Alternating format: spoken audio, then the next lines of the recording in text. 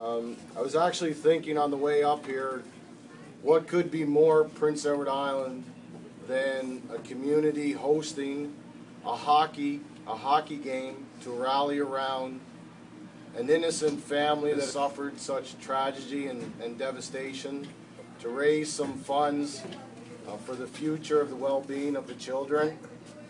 I mean, I think that is Prince Edward Island. That is the Island Way, and you know, we're just honored to play a small role in the event. Any contribution we can make, however small or large, it's an honor for us to do that. Very excited to get back down to Kings County, probably myself more so than anybody else. But we think it's the first time that the CIS has played a regular season game down in Montague, so it's a really special event, and we're really happy that Cavendish Farms Wellness Center is able to host us. You're making something happen here that's worthwhile to the community, not just hockey. Hockey's only part of it, but the camaraderie, the community involvement, everything here.